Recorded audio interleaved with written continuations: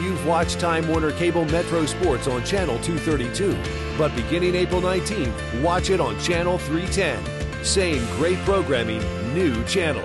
You'll still get Kansas City sports. We expect to win every year. Huskers. It's not what you do, it's how you do it. Husker basketball recap show. And local sports. Find it in the sports category. Channel 310. Time Warner Cable Metro Sports.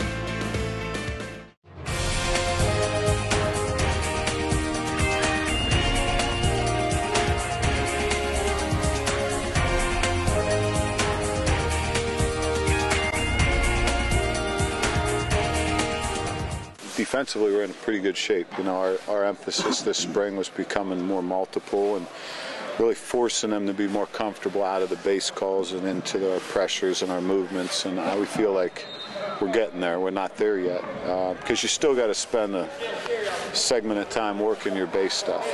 So I think we're getting there, and hopefully by the end of spring we'll have accomplished our goals there. Carl, can you kind of assess where Eric's at, Martin's at? Eric is having a heck of a spring. He's really playing well as a defensive end. He's playing well in all the different roles we're asking him to play, and you know, it's been a great spring for Eric. He's really made that transition well, and he's going to be a force for us next year. Did getting a jump a little bit at the end of last year? Yeah, I think so. I think that helped. Yeah, it helped, and he's really taking it seriously and playing well. Does his tools just kind of fit what you need there, or what you're looking for there? He gives you a little different look than some of the other guys give us. Maybe a little more speed and athleticism. Not quite the size, but he's plenty strong enough. So. Hey, when the quarterbacks don't have green, do you prefer that the quarterbacks don't have green jerseys on as a defensive coach from your perspective? Oh, I don't care. I mean, you know, we try not to blind shot them in the pocket, but when they become running backs, then we treat them like a running back, you know, so I don't really care. Hey, where are things at cornerback, kind of behind Dennard and Ciante Evans? I mean, who are some of the other guys right now that have... Andrew Green is really having a good spring. You know, Dejon Washington is playing well. Josh Mitchell is playing well. And I don't want to miss anybody, so I got to think here for a second. But, you know, those are the guys that come to mind. So we're really developing some depth there, which is important because eventually someone's going to have to move in and play nickel, and someone's going to have to play dime. And so it's important to get some depth at that corner position. How much different has it been this year, I guess, at the linebacker spot, getting all those guys back healthy and everybody a year older?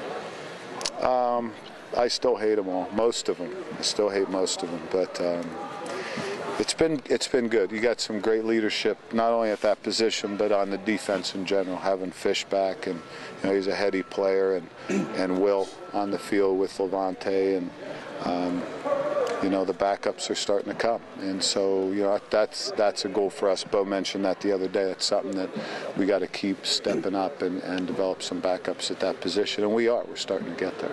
Levante talked about how much better he feels from a communication aspect when Will and Sean are on the field. Do you see a noticeable difference in that aspect?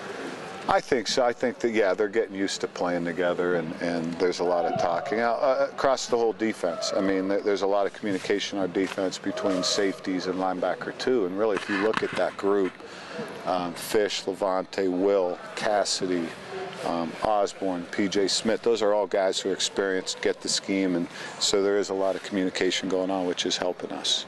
For a high school guy, how has Kevin Williams come in and adjusted? No, he's dinged up now. He's not practicing right now, but he had a great spring. He really impressed all the coaches, and looks like a veteran out there. I mean, it's shocking. You know, both of our newcomers, you know, it's shocking how quickly they adapted to college football. How's Chase Rome different now than he was a year ago when he came in?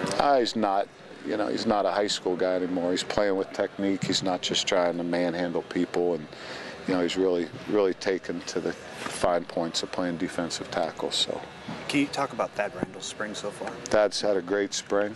You know, he's running with the ones right now, and you know, physically he's a different player. He's still got his speed, but he's a lot stronger in there, and he handles the double teams, and really athletic. You know, he's a really athletic defensive tackle.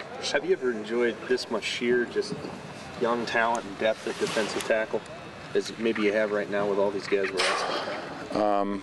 No, and it extends out to the end position really. Once you get Cameron and Crick back, it's going to be great. I mean, you need depth at that position. That's something that we've developed over the years, and now we're kind of paying the rewards of that. Contrast that just to when you guys got here. I know there wasn't a ton of depth. I mean, it seems like you guys have made a really concerted effort to make sure that's one of the most important aspects of the whole team, not just the defense, but yeah. I mean, I think on both sides of the ball, as you know, in our recruiting philosophy, it's kind of become, you got to be good up front. I mean, to be good defensively, you got to be good up front. Offensively, you got to be good up front. So we've really, as a staff, made a concerted effort early in the recruiting process to identify big guys, you know, and really recruit them hard as an entire staff, and not just leave it up to one guy to try and land them, you know.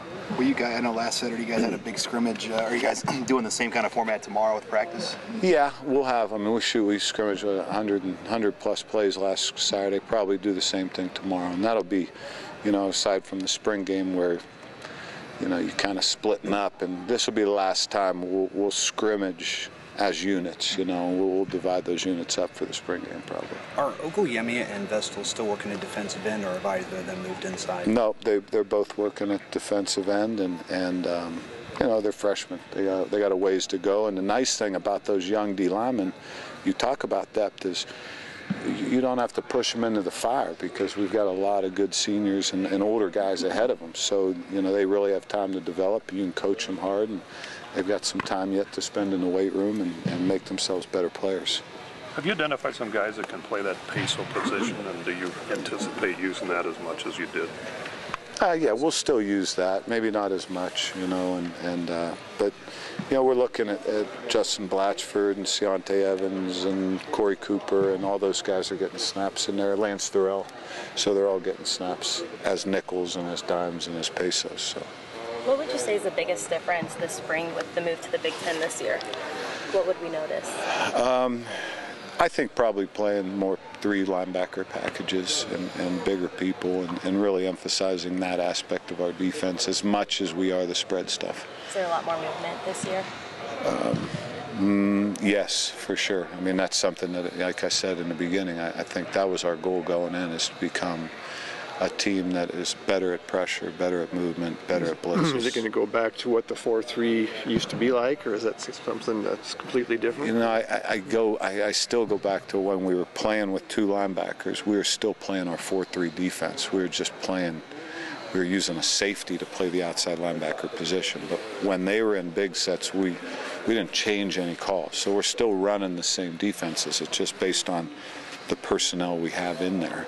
Yeah. So yeah, I mean, it's our 4-3, 5-2. You know, we play both. We're fairly multiple 3-4 philosophy. So. How will what you ask Levante, David, to do be different from last year?